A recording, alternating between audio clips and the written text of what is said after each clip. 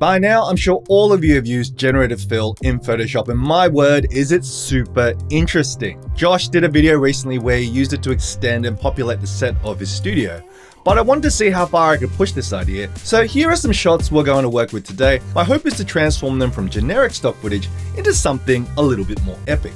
Let's drop them into After Effects and pick a frame that we can extend. Alright, this frame looks pretty good as it's the widest of our two characters are going to be apart. Let's bring it into Photoshop and see if we can extend the background a little bit more. Now this guy is definitely looking a little bit too abstract for my taste, so I select the area I want to replace, give Generative Fill a suggestion of what I want to see, and then throw it into the Generative Fill oven and... Alright, that doesn't look too bad. Not bad, Adobe, not bad. Alright, let's bring this back in and see how this looks. We realign the footage and of course it matches seamlessly. A little grade and that perfect cinematic aspect ratio and voila, an epic fight. But it still needs a little something something. A flock of birds will do it. Sweet. Alright, shot 2. This second shot is our character arriving at something. Now it looks like he's arriving somewhere, and obviously in this shot there's just nothing there. So let's put something in there for him to arrive at. Maybe like a mountain or a cave or a castle. This one looks pretty good. Nice and ominous. I just want you to think about that for a sec. I didn't have to match lighting or color correct or even blend anything. It just creates the scene for me, flawlessly and effortlessly. If I was doing this manually, this would have taken me hours. And back in the day, when they were doing this by hand, it took days. And now with just a few clicks, you've got a scene. Let's bring this back into the comp. We line it up, parent it to the null, give it a cinematic ratio. This is the number in case you were wondering. Chef's kiss. But it's still missing something.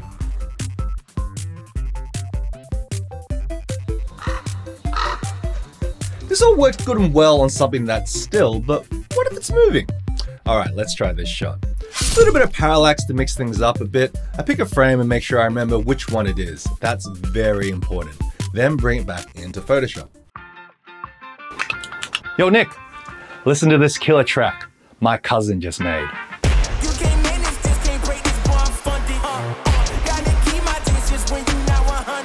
Sweet dude, that's sick. Awesome. I want you to make a lyric video of this track in under 1 hour. Do you reckon you handle that? Not really. Lyric videos take ages to make. Maybe I'm not making myself clear. You have 1 hour to make this lyric video or you're fired.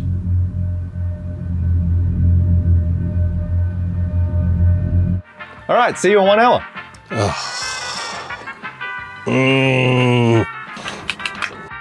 Lyric Video Creator Kit 2? Make lyric videos fast? 60 animated presets, customizable effects and templates? All in one handy Moga? No After Effects skills necessary? Well, let's hope this works. Nick, how'd you go with the lyric video? Do I have to fire you? I don't know. Why didn't you tell me?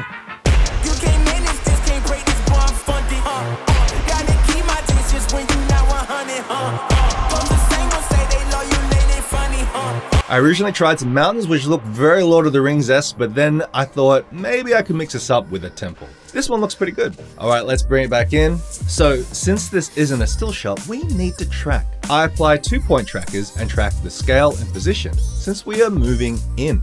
I just want to note that it's important for you to not put your track points where something will cross in front of it. I say this because I had to do this twice because old mate here decided to walk into my shot. All right, the points are tracked. We apply them to a null, align our Photoshop file, parent them to the null, but as you can see, we have a small problem. You can clearly see the grass is moving here, but unfortunately in our still shot, it is not. So what do we do? Well, we could 3D model the grass and make it a 3D plane, but I'm lazy. So we're going to fudge it by hiding the seam. I originally used a tree from a stock library to hide the seam, but it kind of wasn't working for me. So I had this brilliant idea to generate a tree using Photoshop. And just like that, the lighting matched and it covered the seam brilliantly. But all right, I know you guys can see the difference, but hopefully when this is placed in situ, you're never going to notice. But as I always say, if people are noticing the mistakes in your VFX, your movie's probably hot garbage. What? I've changed? I know, it's freaking cold in Australia at the moment. Okay, let's try something even more ambitious. I'm going to attempt to see if I can not only extend the background in this one shot, but also give our knight here a body.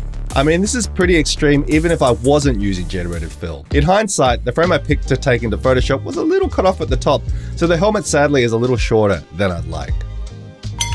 I'll be honest, it did a bit of an average job creating the body for our knight.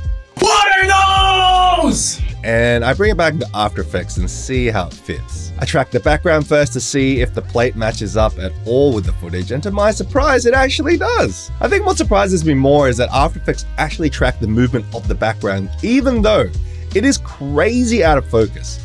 Color me impressed. But obviously, I need to split this comp into two parts. I need to create a fill for the background and another for the foreground. Back into Photoshop, I separate our knight out from the background and create a clean background plate. This is kind of mind-blowing because creating clean plates used to suck if you didn't have a clean shot, but this looks really good. Now onto the foreground. I separate this as an element I can track onto the body, but I'm still not super convinced I like what I see, but I cut it out anyway and see how we go. Back in After Effects, I line up our clean background plate and apply the tracking data we got onto the background. Now to track the foreground element. I try a few different points, and thankfully since this is mostly a solid object, there are plenty of points to track onto. Now let's give our buddy a body, eh? Well, I definitely don't like this at all. Not only did I cut the neck off too early, but I'm realizing our knight looks like he's grabbed his clothes from the toilet store. Where did you get those clothes? At the toilet store? I could go back and fix it, but to be honest, I actually really hate it. So I abandon the body and crop in the shot and just keep the sides. Now, to get the seamless match between the background and the foreground, I'm going to have to rotoscope this guy out. What a blessing roto brush is, am I right? And finally, we add in our birds and bing bada boom, we have extended the knight and their background to cinematic proportions. Don't raise your glasses too soon. But as I'm about to press render, I realize the top of the helmet is getting cut off. Boo! So I use a little trick here where I just take a still from the video where you can see the top of the helmet and cut it out. Track the position and rotation of the helmet, apply the tracking data to the top of the helmet, and now we have our final shot. Imagine what you could do with this power at your fingertips. As Jesus said, with great power comes great responsibility. I'm pretty sure that's Uncle Ben.